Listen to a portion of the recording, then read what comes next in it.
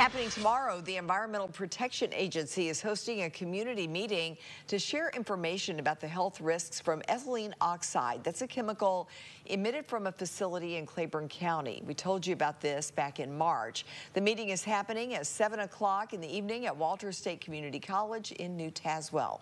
According to the EPA, DeRoyal Industries along Highway 33 uses ETO to sterilize medical equipment and materials. DeRoyal began its operations at the Claiborne County facility back in 1973.